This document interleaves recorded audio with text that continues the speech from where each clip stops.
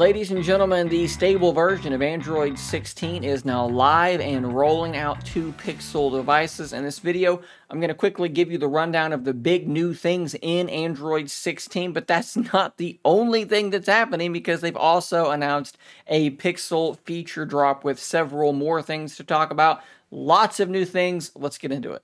Alright, so Android 16 is installed on my Pixel 9 Pro Fold, as you can see there from the Easter egg. And the first feature that we're going to talk about is something called live updates. But strangely enough, the best place for me to show you what this feature is going to be like is actually on my Galaxy S25 Ultra, because Samsung kind of already did this with the Now bar. Basically, what you're going to be getting is this little pill that will appear in your taskbar, or in your status bar, I should say, up at the top left, and it's going to show ongoing activities. Now, unfortunately, Google says these live updates are starting with compatible rideshare and food delivery apps. So if you're hoping to see this working with YouTube Music or that clock application like I just showed you on my Samsung device, that is not there quite yet. This is going to take some time to slowly roll out, very much in typical Google style. You should also be seeing more of what's called predictive back animations, and I can show you this here. As I start my back swipe,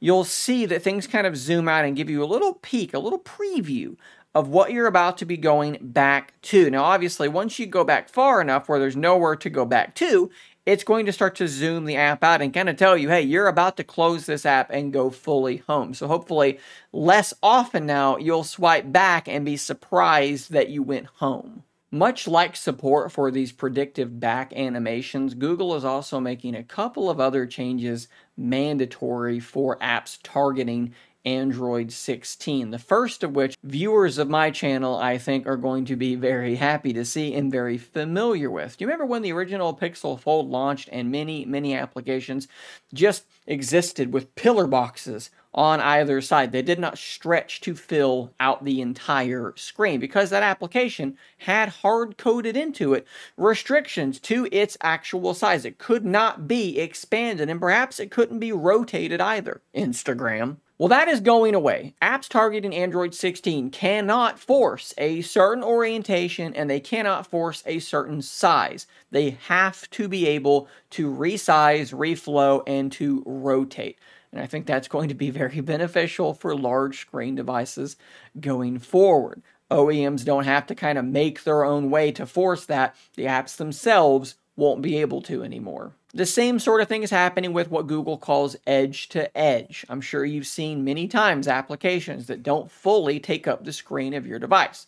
That space down at the bottom where the little swipe bar is just kind of is blank and the application doesn't go behind it like it should, that is also being mandated. The apps have to expand to take up the entire screen of the device. There's nothing worse than a cluttered notification shade. Prior to Android 16, app developers could actually tell you if they wanted their notifications to be bundled or always to be separate. Now with Android 16, they're going to be bundled. If you have one app spamming you, they're not going to be all separate. They're going to be put together into this one notification that can be expanded or collapsed. Google is also launching this new one-stop shop for securing your device called Device Protection, and the features here are quite numerous. Device theft, apps, network, web. Basically, this thing is supposed to fully secure your device. Simple things like if it detects motion that indicates someone has snatched your phone, it's going to lock itself. It's scanning for unsafe apps and malware. It's blocking installation of apps from unknown sources. A big reason I'm probably going to leave it turned off because I do that quite a bit. But you can go through these and see all of the ways that this is meant to be protecting your device, protecting you from scams and threats. Inside your battery section, you now have a battery health department. And you can see that my Pixel 9 Pro Fold is still at 100% capacity. Great to see. So now, just like iPhone users, we can watch that percentage slowly tick down and our anxiety slowly increase. Here's a cool one for people who might be attaching a wireless keyboard to their Android device. You might not realize that you have a whole bunch of different little shortcut keys, which are actually really quite cool and very useful if this is how you use your device. But now, these keys are customizable. Maybe this shortcut key to use split screen on the right or left isn't what you want it to be. You can change it now. Which, by the way, if you've not tried this, look how ridiculously well that actually works. It slides that application out of the way, select another app, and boom, there you are in split screen. For the Pixel feature drop, we're starting with a new feature called Pixel VIPs. This is kind of an interesting one. So it says that it's available only on Pixel devices, and it's a new widget that's from the Contacts app, and it helps you stay connected to your favorite people, so the very important people in your life. What you're going to do is you're going to make sure that their contact info is all filled in: birthdays, emails, addresses, and preferences, and from there, it's going to give you all kinds of information. As you can see in this image, people can even share their real-time location with you. Lots of potentially interesting things here. You guys know that I've been a big fan of Pixel Studio really since I got my hands on it quickly, making silly little images that I can send to friends in place of an emoji. Well, I think Google understood the exact same use of it because they are now using Pixel Studio built right into Gboard to do exactly that, to make custom, fully custom little emojis and images to send to your friends. So no longer do you have to even switch apps to do this. It's going to happen right there in Gboard. Google is also expanding a couple of older features, like Satellite SOS is now going to be available in Australia. The Recorder app that can do AI-generated summaries is going to now work in French and German.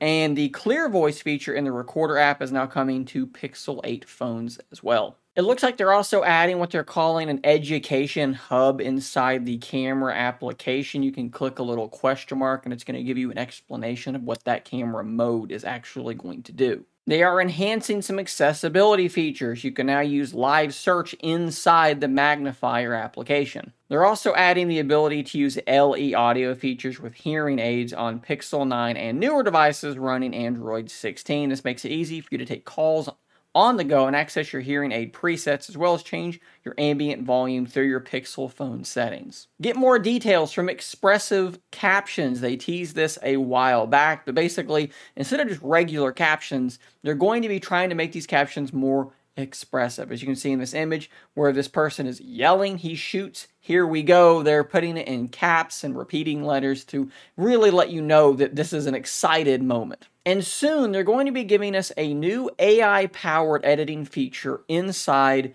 Google Photos. It says soon, editing in Google Photos will put more power at your fingertips so you can fine-tune your pics in just a few steps. You'll get AI-powered suggestions that enhance your photos with just a single tap, plus instant access to recommended tools based on what you select to edit, and easier access to your favorite tools for complete controls. Now, of course, there are two really big elephants in the room that I think has been really confusing for people, and I know I'm going to get asked about.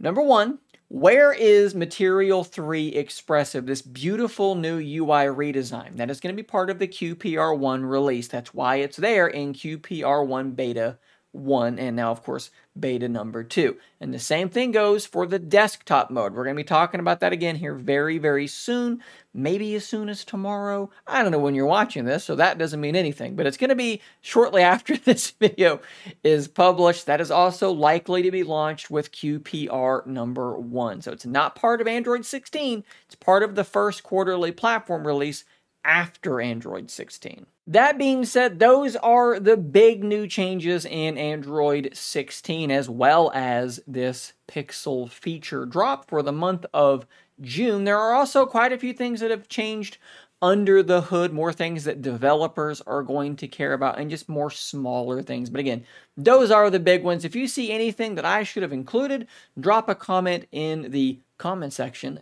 down below. Thanks for watching. Subscribe for more content like this, and until next time, stay nerdy, my friends.